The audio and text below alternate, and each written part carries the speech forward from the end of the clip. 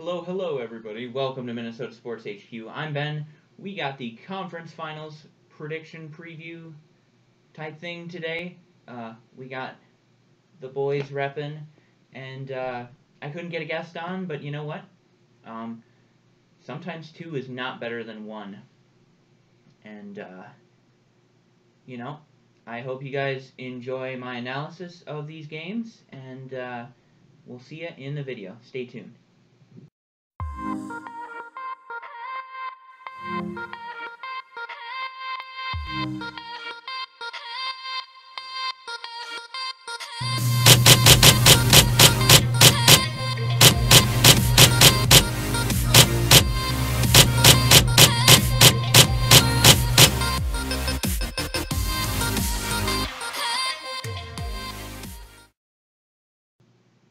Alright, everybody, let's get into the pick zone. And what I'm going to do today, I'm going to start with the AFC side of the bracket first, which is the Jacksonville Jaguars against the New England Patriots. I am going to divide my grades kind of into 7 categories: the quarterbacks, running backs, wide receiver, and then the offensive line, 4 on offense, and then we're going to have the defensive front 4, we're going to have the linebackers, and then we're going to have the cornerbacks and safeties.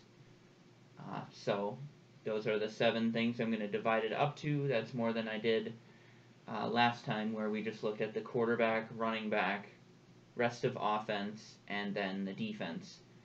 So we're upgrading the analysis a little bit by almost double, but we also have half the games, so that's about equivalent to what I did last time. So let's get started. We have the Jacksonville Jaguars versus the New England Patriots. And coming into this, the Jaguars have a 23% chance of reaching the Super Bowl, and they're giving New England a 77% chance of beating the Jaguars. Now, I feel like this is a little bit harsh. The Jaguars aren't horrible. Well, obviously they're not horrible. They made it to the Final Four. They just beat a really good Pittsburgh team, although Blake Bortles played out of his mind. The main problem I see with the Jaguars is the fact that they're inconsistent. I mean, they lost to the Titans twice this year, but then they beat Pittsburgh twice this year. I don't know. It's just kind of weird, isn't it? But you know what? Sometimes that can be a good thing in the playoffs, because the Patriots aren't going to know which team to expect. I mean, ideally you're going to expect a team that's playing really well, but you never know what you're going to get out of Jacksonville. And that's actually kind of terrifying. So let's start off with the QB matchup. We have Blake the Snake Bortles versus Tom Brady. Tom Brady's actually listed as questionable with a hand injury. And that could be the chance that the Jags need. I mean, if he's not playing his best with an injured hand, I really do think the Jaguars have a chance to win this game. But obviously Tom Brady is better, and he's just done so many things in his 18 years with the team. And Bill Belichick and Robert Kraft, they're just the deadly trio there. Now moving on to the running back position, though, Jacksonville is really strong in this department. They have Leonard Fournette, then they have Chris Ivory and T.J. Yeldon as their third options. I think T.J. Yeldon could be a starting running back, anywhere in like a bottom half team. Chris Ivory was a starting running back for the Jets.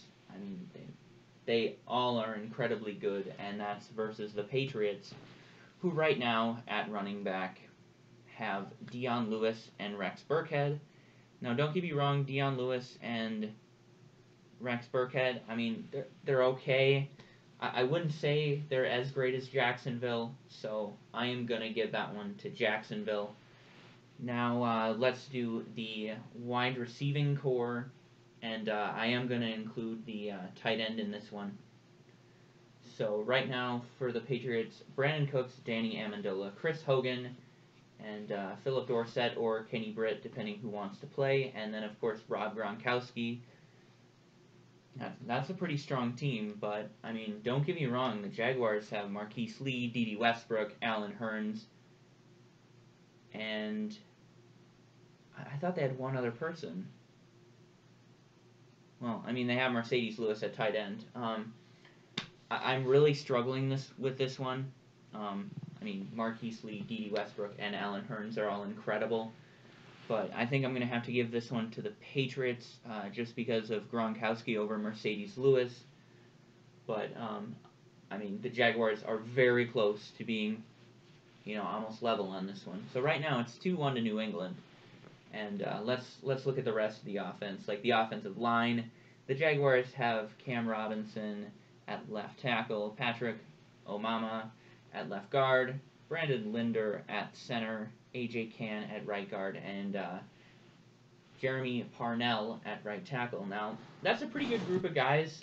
They haven't been affected by too many injuries this year.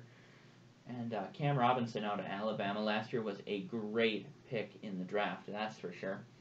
But, actually, I think the Jaguars group is a little bit better than the Patriots. They got Nate Solder, strong guy at left tackle. Joe Thuney at left guard. David Andrews at center. Shaq Mason at right guard. And Cameron Fleming at right tackle. I'm actually going to go with the Jags on this one. And, surprisingly on offense, it's 2-2. Now let's get on to the defense. We're going to start with the defensive ends here. Patriots have Eric Lee and Trey Flowers. And those are some pretty good guys. Lawrence Guy and Malcolm Brown line out, or fix up the rest of the defensive line at D tackle. And then for the Jaguars,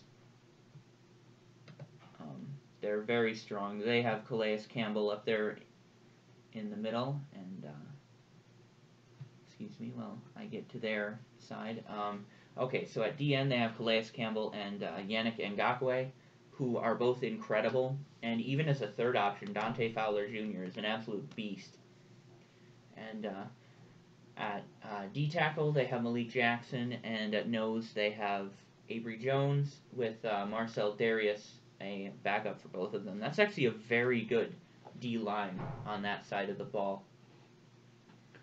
So I'm going to have to give that advantage to the Jaguars. Now, looking at the running backs,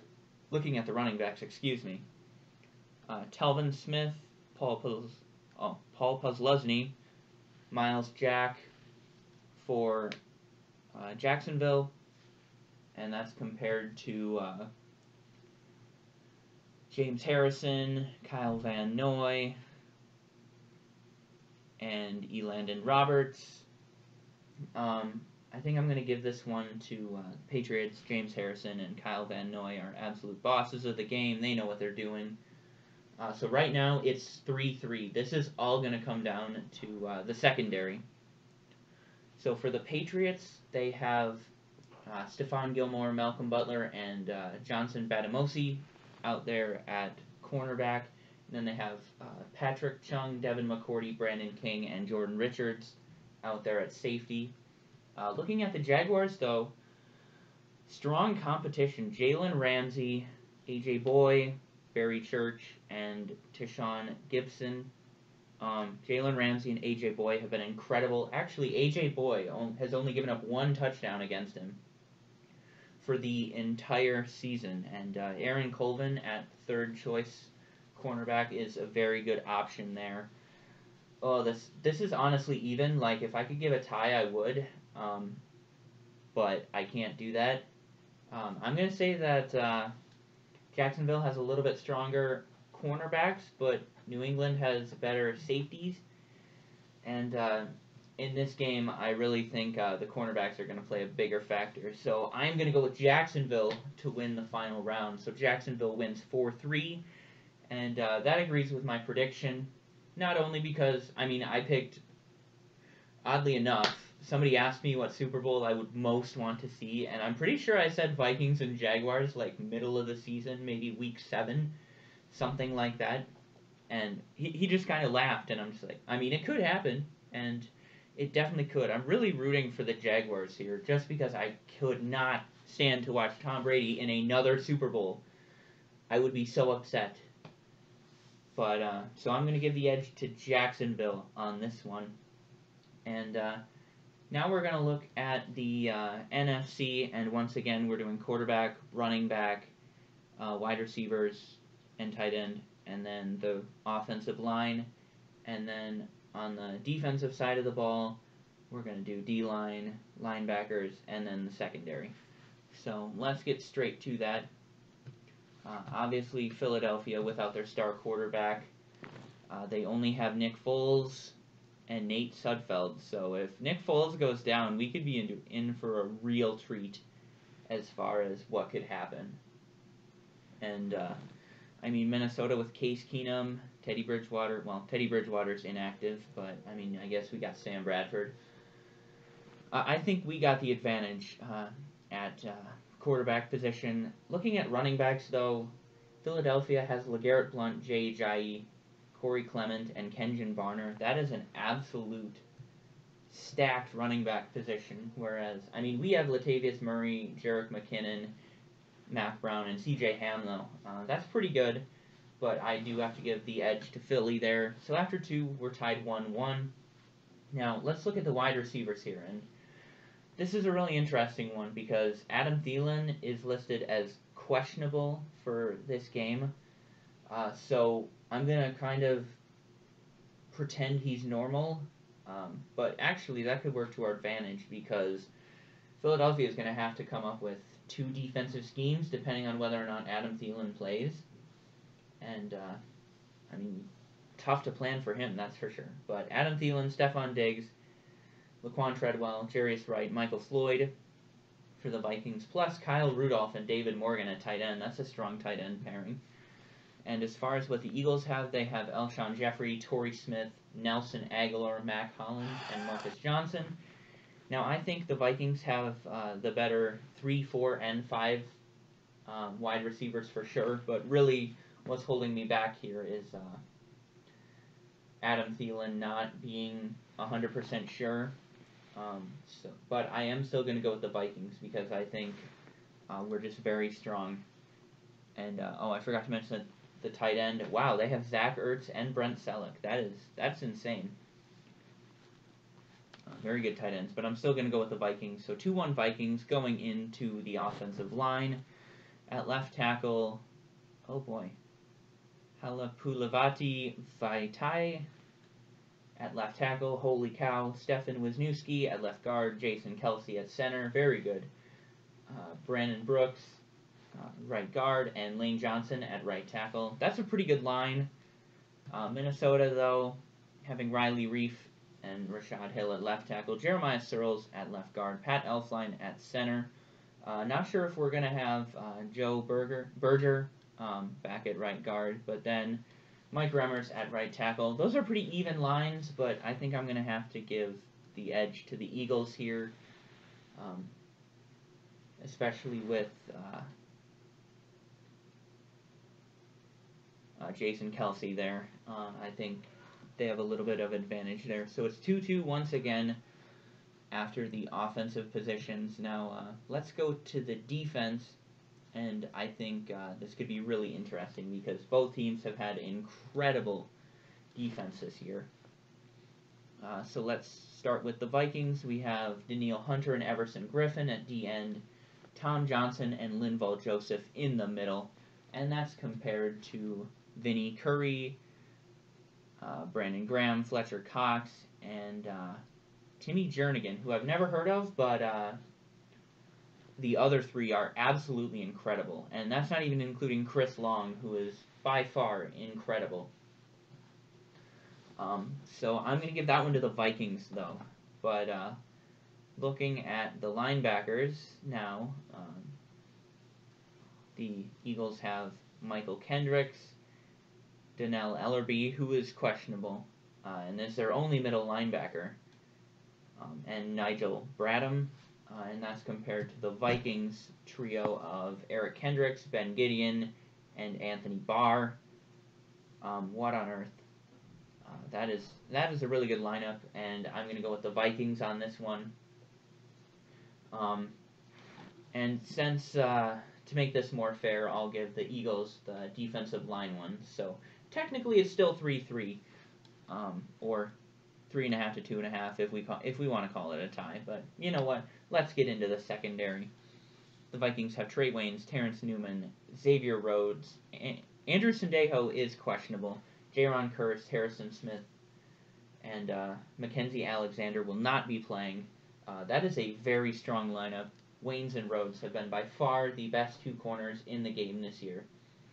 Sendejo has been monstrous. If we lose him, that could really play an effect to how we do on Sunday. But Harrison Smith is absolutely incredible, and I can't wait to watch him absolutely boss this game. Now for Philly, they have Ronald Darby, Jalen Mills, Patrick Robinson at cornerback, Malcolm Jenkins and Rodney McLeod and Corey Graham at safety. Those are very good options, but I still don't believe that that qualifies quite enough to the status that Minnesota is at. And I believe Minnesota will win this game anyway. So my Super Bowl prediction, as it was in Week 5, 6, or 7, Vikings versus Jaguars. I will be so pumped if that happens. Really, let's be honest. I would really like to see that matchup in the Super Bowl at home for Minnesota. So those are my picks for that. One last thing I want to talk about, though, is the MLS had their draft today, and Minnesota picked up 4 players. 2 of the main ones were, let me get it up real quick. Sorry about this. Basically, the 2 main players we got were Carter Manley, a strong defender, and Mason Toy. So, 2 good picks there. I haven't watched much of them, but, they sounded really excited to come to Minnesota, and I will be doing a Minnesota United FC preview video coming up soon. But that's it for the conference finals video. Comment your thoughts in the comments, and tell me if I did anything wrong here. I know I didn't evaluate the kickers or punters, but I kind of looked at it, and pretty much every team kind of has good kickers and good punters. That's why they're here. Special teams mistakes are huge in early rounds of the playoffs, as the Vikings found out with a blocked punt. But we survived that, and now we're still here. So that's what I wanted to talk about today. Sorry for such a long video, but hope you all enjoyed, and I'll talk to you tomorrow. And we got a good video tomorrow with college hockey.